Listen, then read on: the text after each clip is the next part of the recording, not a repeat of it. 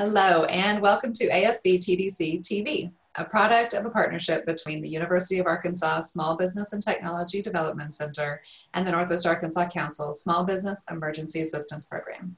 In this series, we're talking with small businesses, experts, and ASB TDC consultants about the relevant and right now topics and solutions for small business. I'm Amy Robinson. And I'm Chris Case, and we're here today with Cal Rose from Wright, Lindsey, Jennings. Hi, Cal, how are you? Hey, Chris, I'm doing good. Thanks for having me. Good, absolutely. Well, we want to start off by you telling us a little bit about what you do, kind of the world you live in, and you know, a lot of the common questions that you have. But tell us a little bit about you and your practice. Okay, sure. Like you said, my name's Cal Rose. I work at Wright, Lindsey, and Jennings here in our Rogers office. We also have an office in Little Rock, but we are an Arkansas-based law firm. Everything I do in my practice is on the small and emerging, growing business side of it.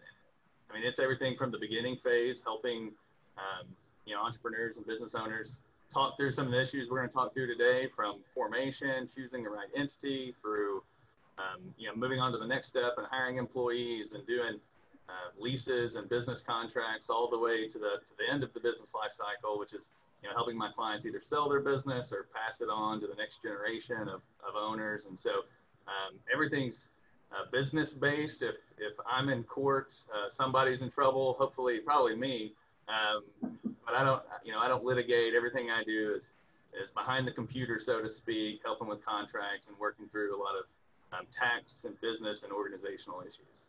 Yeah, and those are the things that people don't think about until they're in the thick of it and don't realize how important it is.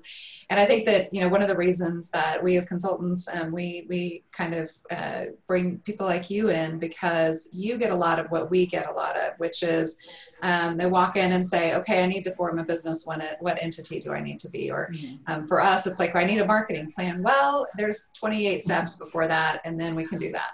So we definitely brought you in to talk a little bit about legal entities, because they can be confusing, but I'm sure that you do get a lot of just walk in and say, what do I need to organize as? And as you know, it's a little more in-depth question than that. It is. And a lot of times it's the situation you don't want, which is it's the, hey, I did this, or hey, I signed this contract, or this is what I did, and now can we fix it?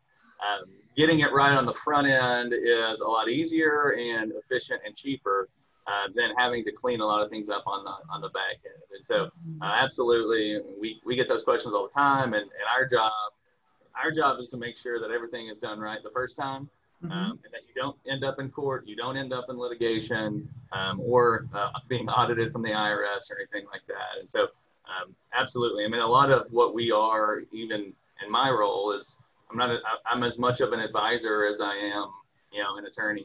I'm a consultant just like you guys are in a lot of ways. Oh, that's great. Well, and one of the things we wanted to talk about too are the different kinds of businesses, because I know back when I started my business years and years ago, I started as an LLC and then quickly transformed into an S corp actually. Yep. And so can you tell us about that? And I mean, if you do an LLC, are you stuck with that, or can you kind of transform into other entities? Sure. So first, we'll get some housekeeping things out of the way. I'm obligated to let everyone watching know. I'm going to provide general information, overviews, just things that are generally applicable to everyone. It's not legal advice. Don't interpret it as legal advice. Don't rely on it as legal advice. You really should still follow up with your own personal attorney if you're going to go take any of the steps that we're going to talk about today, to make sure that that attorney has all of the information, knows everything they need to know in order to make the right decision for you. And so with that out of the way, so LLCs is probably the most common entity that's formed today. A little bit of history is that LLCs in Arkansas did not exist prior to 1993. 1993 is when our LLC Act was created. And so because of that, we don't have a long history of case law. Corporations have been around for hundreds of years, and we have a lot of information about corporations. LLCs are newer, and the law is still reacting to a lot of the issues that arise. And you bring up a good issue with the S Corp, because one area where the law is still reacting is our tax laws. Our tax code was enacted in 1986. LLCs were created in 1993, which means when our tax code was created in 1986, they didn't know anything about LLCs. Our tax code doesn't talk about LLCs. It doesn't say the word limited liability company in there. Right. And so the way that we've evolved from there is the IRS now says, if you form an LLC, that's what you are for legal purposes, but for tax purposes, you can be whatever you want. You can be an S Corp for tax purposes. And so it's an important distinction to make, because for tax, you have a lot of flexibility with an LLC. So in your situation, Chris, you may have formed an LLC from day one, and then you may have just made an election to be an S Corp for tax purposes, but you're still an LLC. You're still, in the eyes of the law, you're still an LLC. And so you're not stuck with it forever. You can make those changes for tax purposes. The one caveat to that is, if you start as something as an LLC and you make that tax election, you're stuck with it for 5 years. So once you decide to become an S Corp, you have to be an S Corp for 5 years. After 5 years, you can change it again. But even on the legal side, there are processes where you can transform and convert your LLC into a corporation. You can convert it into a partnership. So you're not stuck with it in most cases, other than that 5-year tax election. So let's talk a little bit about just kind of two things. I'd love to talk about what it is that you would love to see, like in your ideal client walks in with this question world. What questions would you ask them, or what questions would they have already considered that you would love to, before you even point them in any direction toward any entity? What is it that you would love for people to have just at least consider when they come to you, or when they're? There are basic, very straightforward, practical questions that should be considered before you even talk to an attorney or anyone about forming an entity, and that's, what name are you going to use, and is it available? Before you go out and start marketing and creating, a website, make sure that name is something that somebody else isn't using. And you don't want to put all of the time and work in, create this great business plan, get your company off the ground, and then as soon as you start becoming successful, you get a cease and desist letter. Because the reality is, I could create a company today called McDonald's, and if I never made any money and was never successful and never showed up on anybody's radar, I would never get a cease and desist letter. But if I turned into, if I opened a second or third or fourth location, that's when you get on people's radar, and that's whenever you are then told, hey, guess what? All of that time you spent for the last 5 years building that name brand recognition, it's all for naught, because you're going to have to change it. Well, I want to make a distinction, Cal. When you say is a name available, that does not mean is suchandsuch.com available. The URL is completely different than the legal entity, and that there is going to your state's website to look that up and doing some other searches, not just the .com, right? Right, and you're exactly right. And to take it a step further, just because the state of Arkansas will let you form a company with a certain name does not mean that legally you have the right to use it. You would really need to do a trademark search that's nationwide, that's registered with the Patent and Trademark Association. It's a public filing. You can look those things up. But again, I could form an LLC today called McDonald's Restaurants LLC. The Secretary of State would probably let me use that name. But it does not mean that's a good idea, or that over the long run that I'm not going to get in trouble for doing it. So yes, you're right. It's not just is the URL available, and it's not just will the Secretary of State allow me to do it. You really need to take it a step further and look at, is there anybody else anywhere in the country that's especially in the same line of work that you're going to be in? Are they doing the same thing? If so, you need to make sure you've differentiated your name from theirs. So and like that early search, not just in the legal part of it, but it will benefit you from a marketing standpoint as well. Save you a lot of heartache. I can't. I mean, I've had many horror stories of people who've, printed business cards and done, just all of these marketing, spent money on all of this It's the marketing. fun stuff. Right, exactly. They've built their website, they've done these things, and then when they come to us, we say, have you looked at whether or not, anybody else is using it? And then sure enough, there's a competing store in Oklahoma, right across the border that does the exact same thing with the exact same name. And we're like, we need to kind of change this up a little bit. And it's not a fun conversation, but I would rather correct it than than allow it to snowball and become, a 10 times bigger problem 3 years from now. Absolutely. So then you also had mentioned kind of really the big question is, what are your future plans? What are your long-term plans for this company or organization? So are we talking long-term as in the life of the company? I mean, some people walk in and they're just like, I have this idea, I don't know where it's going to go. So what are you looking for people to look for? And that's to me, if you're really going to get down to what entity should I choose and what should my legal and tax structure should be, my first question is going to be, what is your objective for this company? What is your long-term goals and plans? Is this a startup company that you want to get investors right away and you want to sell off some shares and then eventually sell to a bigger company and do something else for the rest of your life? If that's what you want to do, we're going to form a different entity than, is this a company that you and your wife or husband or partner just want to actually run the business for the next 10, 15, 20 years and eventually maybe pass it on to the next generation or even sell it 20 years from now. Yeah. If it's more of this is going to be my source of income and my employment, we're going to form a different entity with a different tax structure than what we would do for the first example I gave. And so, having some idea, and granted, not everybody knows. And there are a lot of people who go into it thinking, this is what I'm going to do for the next 20 years of my life. And then they're successful and somebody wants to buy it from them. And if that happens, we can adjust. But having some idea of, what is the long-term plan and goal for the company, that's, to me, is the most critical factor in allowing me as the attorney to choose and to give advice on what is the best structure. That's great. So we come to you and we've got a name and we've got a plan. What other information would be really helpful to save you some heartache and time and help us out immediately?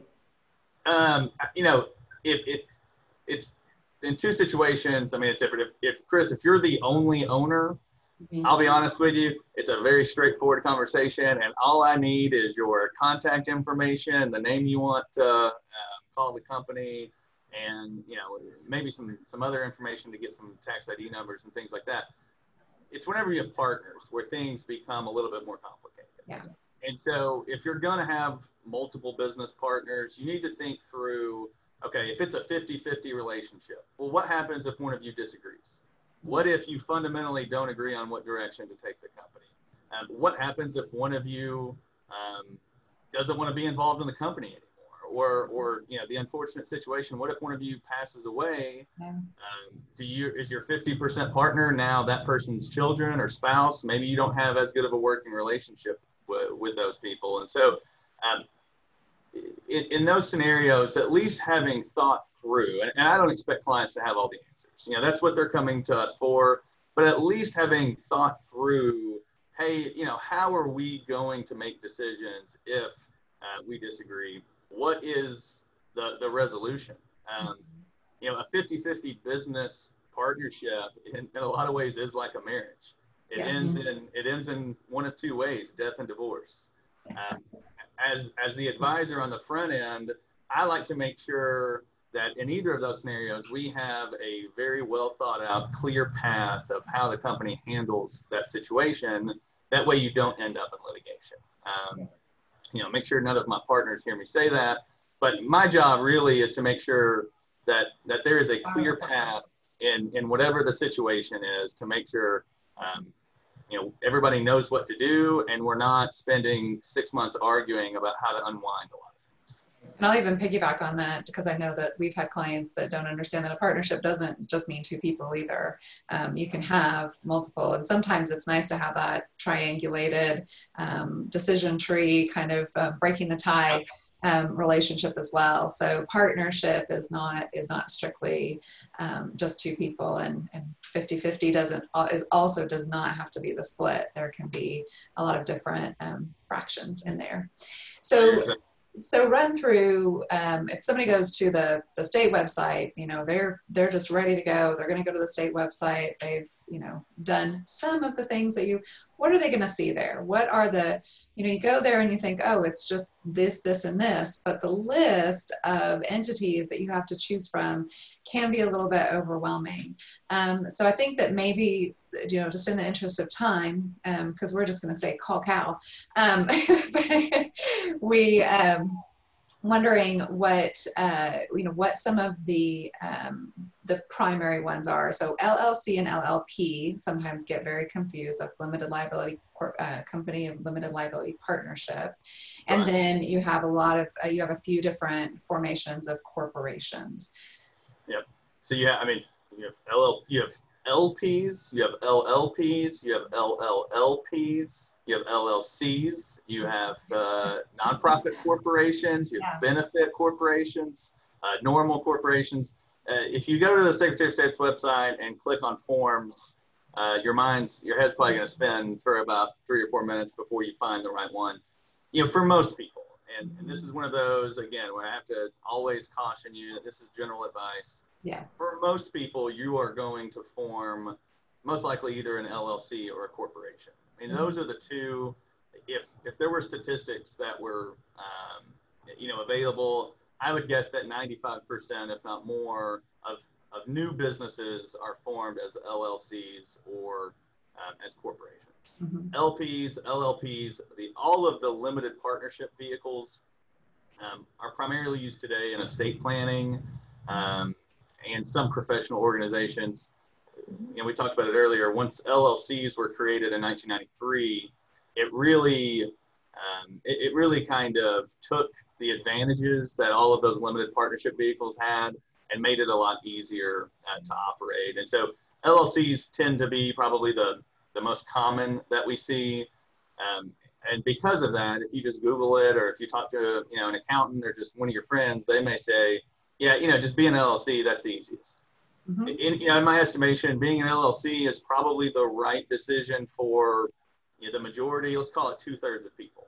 Mm-hmm. If you just take that general advice and form an LLC every time, that means 1 out of every 3 people are forming the wrong entity for their enterprise. And so just because it's the right decision for most people generally doesn't mean it's the right decision for you. But when you go to that website, they do have a separate section just for LLCs. They'll have all kinds of documents and filings. The most critical one are the articles of organization. Mm-hmm. That's what you file to actually create the LLC. Right. That's what is on file with the Secretary of State. Outside of that, you still need an operating agreement. An operating agreement is a much more encompassing document. It's essentially what you think of as like your partnership agreement for an LLC. It talks about how decisions are made. Are they a simple majority? Are they unanimous? How do we make distributions? What happens if somebody wants to sell their ownership, or what happens if they're no longer involved in the business? So it has all of the agreements between the owners, but that's a private document. It's not on file with the Secretary of State. It's not even going to be listed on the Secretary of State, but it is required and you need one. So a lot of times people, especially if they go through LegalZoom or just do it themselves, they will file the articles and they'll have that document, but they won't have an operating agreement, and they won't have anything in place if there's ever a disagreement with one of their fellow business partners. Right. And changes can be made. I will say that, just like Chris was saying earlier, anybody that's out there that's listening that was like, oh no, I did the wrong thing. Some changes can be made and they're a little bit messy. And so all of us would love for people to walk in with a lot more of this information and being able to do not do that to themselves, but it is possible to fix or undo some of these things. And the other thing, I think, Cal, when you were talking about long-term planning and the other things that people don't understand are things like parent companies, and kind of like you could name your LLC or corporation, Jones Family Enterprises, and then have entities underneath them. Because people do fall in love with the names of their companies and their brand and all of these things that go into the image of the company.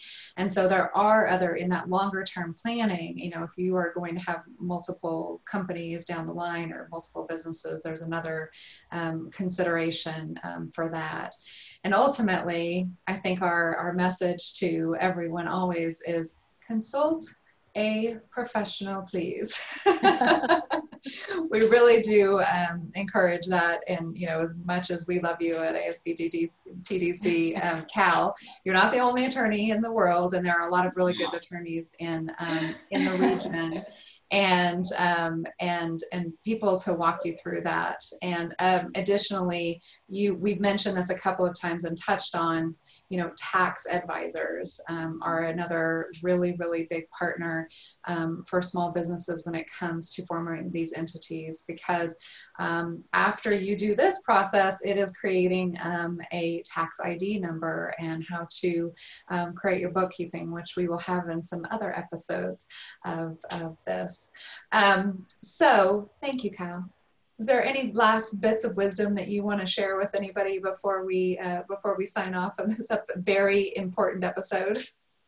No, do your homework. Talk to Amy and Chris and everybody at UASB/TDC. They're great resources. The good thing about being in Northwest Arkansas is we have a ton of really, really, really helpful resources that people in other parts of the country don't have. There are a lot of people out there willing to help you. And so, the resources are there. You just have to take advantage of them, go out there and, keep adding to the great entrepreneurship ecosystem we have up here in Northwest Arkansas. Absolutely. Well, thank you. And if you are watching or listening, thank you for joining us. If you have a suggested topic, a question that you need answered, someone that you'd like to hear from, like Cal, or a story that you'd like to share, please contact us at bizhelp@uark.com. That's BUSHELP@uark.edu, and put the TV in the subject line. If you are interested in benefiting from our free one-on-one assistance, as Cal suggested, thank you, Cal, please sign up at sbtdc.uark.edu. Thank you again for joining us, Cal. Thank you. We appreciate it.